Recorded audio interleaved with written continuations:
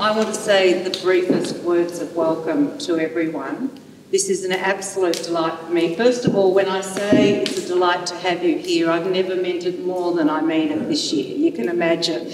I'm actually a bit tired of seeing you on Zoom, I have to say, David, nothing personal, but it's lovely to have everyone here in real life. As patron of the Royal Society, I haven't had the privilege before to be involved with the fellowships. But after a year where we were so interrupted, I've embraced a unique opportunity to have our fellows here this year. David can tell you something about me. I am a born-again science person, except I wasn't born the first time as a science person, but I am a zealot because I knew so little about science coming from a pure humanities background when I came into this role. And it's through the work that I've done here and the amazing experiences I've had that I know how important the Society's work is, and I'm always up to be enlisted to keep talking about why we need science and why we need young people to recognise that science is everything and everywhere. For me, it was just some amorphous mystery that I was kept out of. But if little kids learn that it's how this is made and how the lights come on and how everything around them happens, then we're going to have a much stronger and more prosperous, safer future. I don't want to make a speech, having just made a little one, but I do want to take one last opportunity, and that's to thank David personally. He has done an heroic job in his role, and particularly across such a difficult year last year, and I can vouch for that from different perspectives. And he has been very helpful to me as the patron at various times throughout the last years and years. So thank you, and I wish you well, David. You really do deserve that.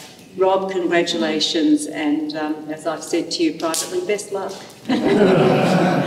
Not that you'll need it, but you're stepping into such an historic and important role, so I do wish you well. As for the fellows, I have read about each fellow. I understand a small percentage of the brilliant things that you've done, but I'll welcome the opportunity shortly for a chat to understand more. I'm going to hand over to David. Thank you, Your Excellency. On behalf of the Royal Society of Victoria, I thank you for welcoming us to Government House and honouring us by presenting awards to our 2020 Fellows. In 1995, the Council of the Royal Society of Victoria inaugurated a fellowship program to recognise those who have made an outstanding and widely recognised contribution to science and technology in Victoria, or an outstanding contribution to science and the Australian science community. Since the Fellow Awards were established, 26 eminent Australians have received this award. With the awarding of the 4 fellowships this afternoon, obviously it takes it to 30 people. I believe this is the first time that you, as our patron, or previous patrons, the Governor of Victoria, has inducted RSV Fellows. I would especially like to thank you for the very generous time you've made available to the RSV over the past 4 years of my presidency. Your patronage of the RSV is greatly appreciated. As you know, apart from next week's annual general meeting, this is the last function I'll be conducting as the 71st President of the RSV. I'm delighted that a short time ago I was able to introduce you to RSV's President-elect, Rob Gell. Shortly, I'll have the opportunity to introduce you to our Vice President-elect, who you know, Dr. Kat de Berg-Day, and our Chief Executive Officer, Mike Flatley, whose contribution to the RSV has been stratospheric. Before I introduce you to the Fellows, I should declare that my very brief summary of their work does not mention the hundreds of peer-reviewed papers and books they each have authored, the vast number of Australian and international journals and scientific organisations they have contributed to, as well as each of their ambassadorial roles as advocates for science in Australia. Your Excellency, I'm delighted to introduce you to our 2020 Fellows in alphabetical order. Dr. Tom Beer. More than 30 years ago, Dr. Beer, who is considered to be Australia's godfather of climate and bushfire science, wrote the world's first bushfire and climate change paper. Besides a stellar 30-year career with CSIRO, Dr. Beer has contributed to international and Australian scientific organisations, including the International Panel on Climate Change, which was awarded the 2007 Nobel Peace Prize. Your Excellency, Dr. Tom Beer. Please accept this and congratulations.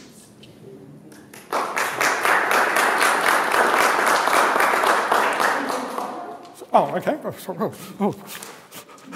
Yeah, you're welcome for this. Oh, I don't want to start there. That was a question without notice. Right. I get a copy too. Don't worry, Tom. Your Excellency, I'm delighted to introduce you to Professor Jenny Graves AO. Professor Graves has transformed the world's understanding of how humans and all vertebrate animals evolve and function. Professor Graves' life work has also focused on her pioneering investigation of the genetics of sex and understanding the complexity of the human genome and to reveal new human genes. Your Excellency, Professor Jenny Graves. Fantastic. What a pleasure to be here. Thank you very much. Thank you.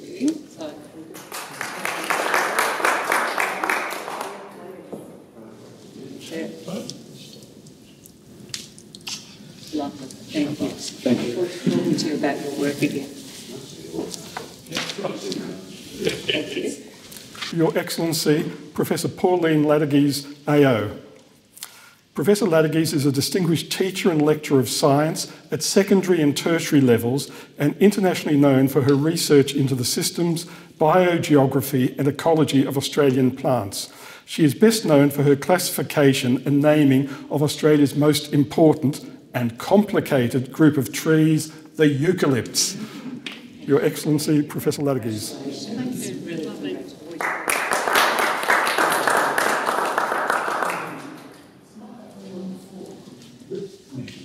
Thank you. It's real paparazzi this afternoon.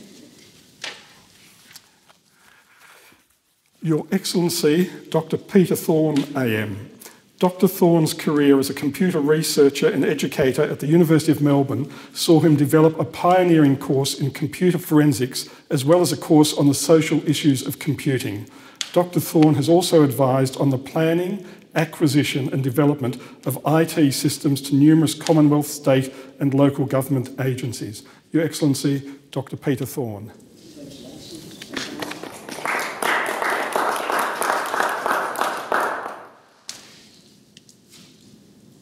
Thank you.